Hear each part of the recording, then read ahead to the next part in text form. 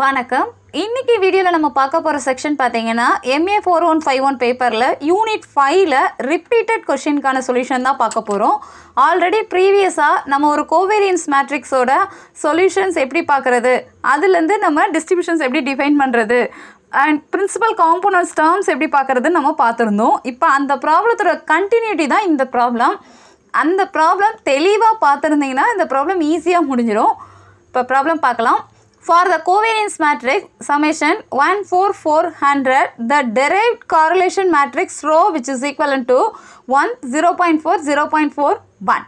Show that the principal components obtained from covariance and correlation matrix are different. Maximum in the question paper இந்த question பார்த்திருப்பீங்க. இதில் என்ன கொடுத்துருக்காங்கன்னா ஒரு covariance matrix கொடுத்துருக்காங்க. இந்த கோவேரியன்ஸ் மேட்ரிக்ஸோட சொல்யூஷன் நம்ம ஆல்ரெடி பார்த்தாச்சு. இதில் பிரின்சிபல் காம்போனன்ட் எப்படி எக்ஸிஸ்ட் ஆகுங்கிறதுக்கான சொல்யூஷனை நம்ம பார்த்துருந்தோம்.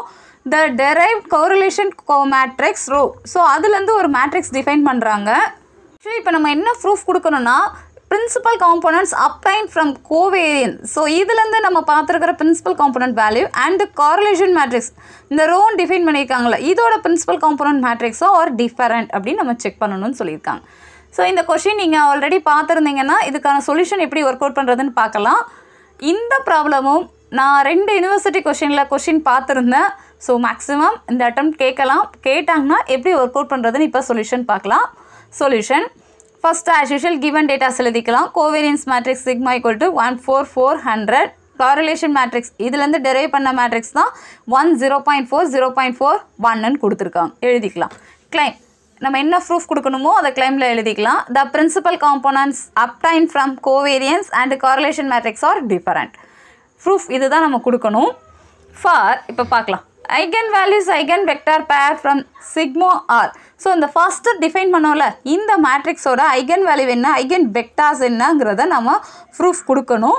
இதுக்கான ப்ரூஃப் நம்ம ப்ரீவியஸ் வீடியோலையே பார்த்துருந்தோம். இப்போ ஜஸ்ட்டு ஓரலாக என்னங்கிறது மட்டும் பார்த்துக்கலாம். ஸோ கிவன் மேட்ரிக்ஸ் என்னன்னு தெரியும் நமக்கு 1 4 400. இதுக்கு நம்ம ஐகன் வேல்யூ பார்க்கணுன்னா நமக்கு determinant of the summation minus lambda equal to 0ங்கிறது தான் நம்மளுடைய result. So summation minus லாம்டாங்கிறப்ப 1 minus lambda 4 100 minus lambda equal to 0.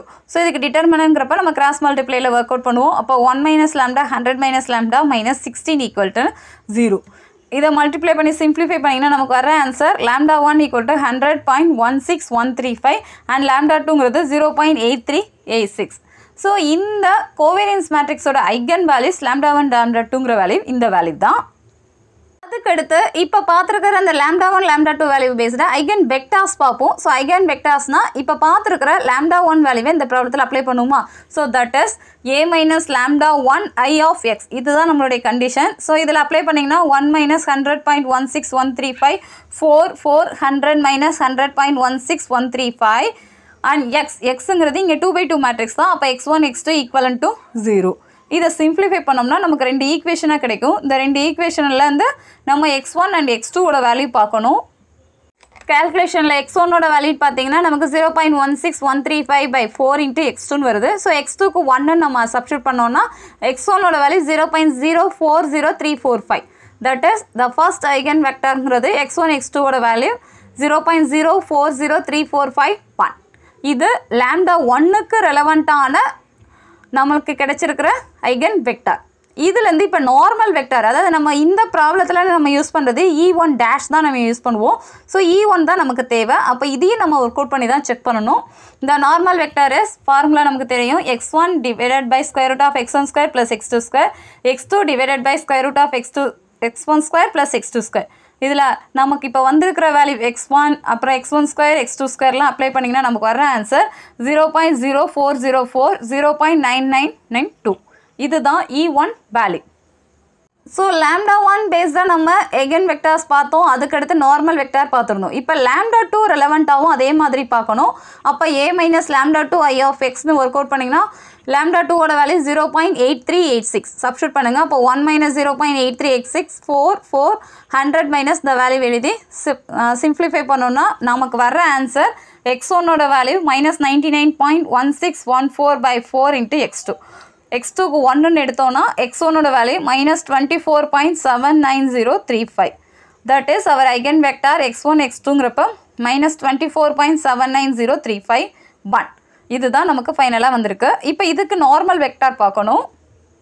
Normal வெக்டார்னு பார்த்தீங்கன்னா E2 = x1 by square root of x1 square plus x2 square, x2 by square root of x1 square plus x2 square. So simplify பண்ணிங்கன்னா நமக்கு வர answer -0.991 0.0403.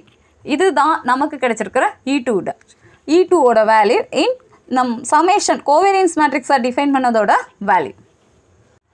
So இப்போ நமக்கு இந்த sigma covariance matrix define பண்ணதோட eigen வேல்யூன்னு பார்த்தீங்கன்னா ஒரு 2 digits எடுத்துக்கோங்க. λ1 = 100.16, λ2 = 0.84. ப்ரீவியஸாக நம்ம ஒர்க் அவுட் பண்ண ரிசல்ட்டை மட்டும் இங்கே எடுத்து எழுதினா போடும். பட் இந்த ரிசல்ட் தெரியணும்னா நம்ம இப்போ பார்த்து இந்த கால்குலேஷன் எல்லாமே ஒர்க் அவுட் பண்ணியிருந்துருக்கணும். இதுக்கு ரெலவெண்ட்டாக எக்ஸிஸ்ட் ஆன வெக்டர் பார்த்தீங்கன்னா E1 டேஷோட வேல்யூ டேஷில் தான் நம்ம டிஃபைன் பண்ணுறோம். இப்போ 0.04, 0.999, E2 டேஷ்ங்கிறது -0.999, 0.04. இது கோவேரியன்ஸ் மேட்ரிக்ஸோட ரிசல்ட். இப்போ நமக்கு கார்லேஷன் மேட்ரிக்ஸ் ஒன்று டிஃபைன் பண்ணியிருக்காங்களா, இதுக்கும் இப்போ நம்ம eigen vectors, eigen values and normal vectors பார்க்கணும். அதுக்கு ரெலவெண்ட்டாக பிரின்சிபல் காம்போனன்ட் எக்ஸிஸ்ட் ஆகணும். இது ரெண்டும் டிஃபர் தான் அப்படிங்கிறத நம்ம ப்ரூஃப் கொடுத்துட்டா இந்த ப்ராப்ளம் முடிஞ்சிடும். இப்போ கார்லேஷன் மேட்ரிக்ஸ்க்கு செக் பண்ணலாம். கார்லேஷன் மேட்ரிக்ஸ் செக் பண்ணிங்கன்னா சிமிலர்லி அதே மாதிரி த eigen value eigen vector pair of row check பண்ணோம்னா λ1 = நம்ம டேரெக்டாகவே சிம்பிளிஃபை பண்ணிடலாம் 1 + ரோ. ரோங்கிறது இங்கே நம்ம எடுத்துக்க வேண்டியது 0.4 வேல்யூ தான் எடுப்பாங்க. So that is 1.4. λ2ங்கிறது 1 - ரோ. அப்போ 1 - 0.4 போட்டிங்கன்னா 0.6. இது நம்ம டேரெக்டாகவே எழுதிக்கலாம். இல்லை எனக்கு இந்த ஆன்சர் கரெக்டு தானான்னு தெரியலனா நீங்கள் ஆஸ் யூஷுவல் ப்ரொசீஜரில் ஒர்க் அவுட் பண்ணாலும் இதே ஆன்சர் தான் எக்ஸிஸ்ட் ஆகும். செக் பண்ணி பார்த்துக்கலாம். ரோ = நமக்கு கொடுத்துருக்க மேட்ரிக்ஸ் 1, 0.4, 0.41. இது எழுதுறதுக்கு ஒரு 2 minutes தான் ஆகும். ஸோ செக் பண்ணனாலும் எழுதிக்கோங்க. இது டைரக்ட் மெத்தட். ஸோ 1 + ரோ நமக்கு டெரைவ்டுன்னு கொடுத்ததுனால நம்ம அந்த ரிசல்ட்லேருந்து இந்த ரிசல்ட்டை கன்வெர்ட் பண்ணிக்கலாம். அதுக்காக தான் இது கொடுத்துருக்காங்க. 1 + ரோ 1 - ரோன்னு நம்ம ரிசல்ட்டை எடுத்துக்கலாம். இப்போ நம்ம செக் பண்ணணும், ஐகன் வேல்யூ செக் பண்ணணும்னா டிட்டர்மினன்ட் ஆஃப் A - λI. இப்போ இந்த மேட்ரிக்ஸ் தான் நமக்கு கிவன் மேட்ரிக்ஸாக எடுத்துக்கணும். ஸோ 1 - λ 0.4, 0.4, 1 - λ = 0. இதை சிம்பிளிஃபை பண்ணிங்கன்னா நமக்கு வர ஆன்சர் பார்த்தீங்கன்னா கிராஸ் மல்டிப்ளை எடுத்திங்கன்னா 1 - λ² - 0.2 which is equal to 0. இதை எக்ஸ்பேண்ட் பண்ணுங்கள். A - b ஹோல் ஸ்கொயரில் எக்ஸ்பேண்ட் பண்ணோம். A² + b² - 2ab minus 0.4² பண்ண 0.16 equal to 0. சிம்பிளிஃபை பண்ணால் நமக்கு வர்றது λ² - 2λ + 0.84 equal to 0. இது ஒரு குவாட்ரட்டிக் ஃபார்முலா. பவர் 2ல் இருக்குது குவாட்ரட்டிக் ஈக்குவேஷன். அப்போ குவாட்ரட்டிக் ஃபார்முலாவில் நம்ம ஆன்சர் பார்க்கணும். A = 1 கோஎஃபிஷியன்ட் எழுதிக்கோங்க. B = -2, C-யோட value 0.84.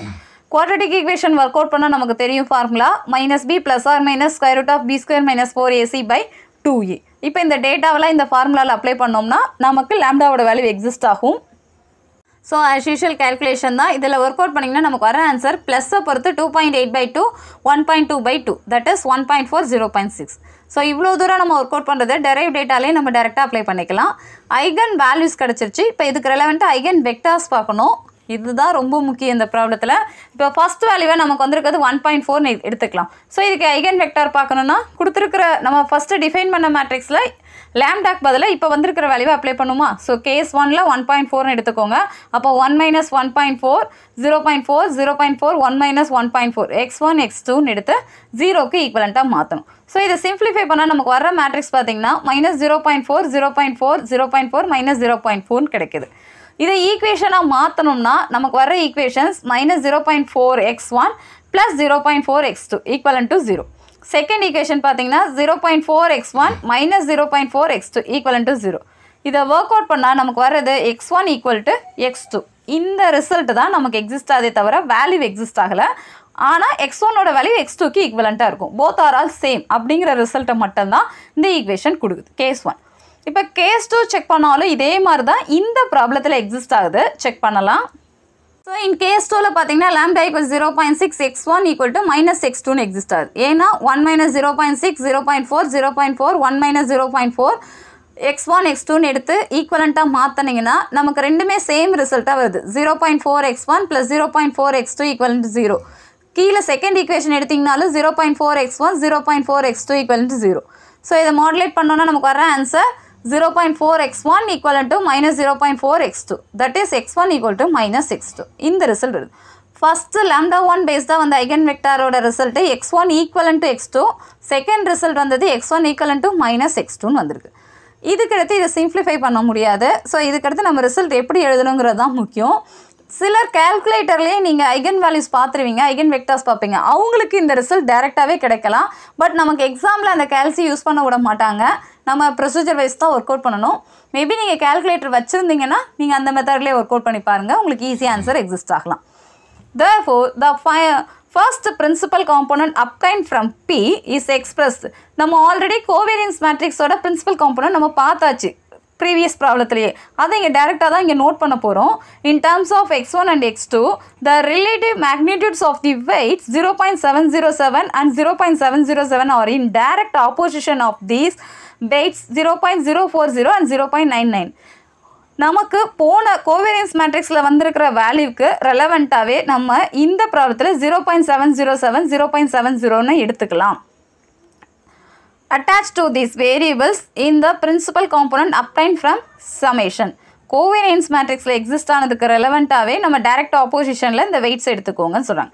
That is the principal component explains A proposition λ1/p 1.4/2ன்னு எடுத்து 0.7ன்னு எடுத்துக்கிறாங்க.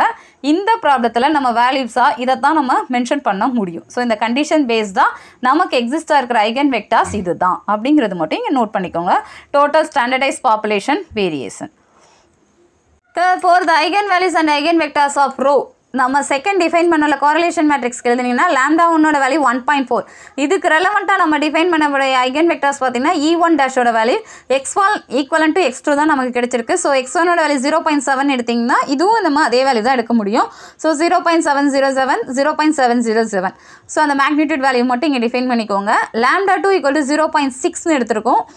இதுக்கு E2 டேஷாக எடுத்தது x1 ஈக்குவலன் டு -x2 நமக்கு ஐகன் வெக்டாரில் நமக்கு டெரிவேட்டிவ் வந்தது. ஸோ x1ஓட வேல்யூக்கு ரெலவெண்ட்டாக x2 சேம் தான், பட் நெகட்டிவ் எக்ஸிஸ்ட் ஆகிறதா கோட் பண்ணிக்கோங்க.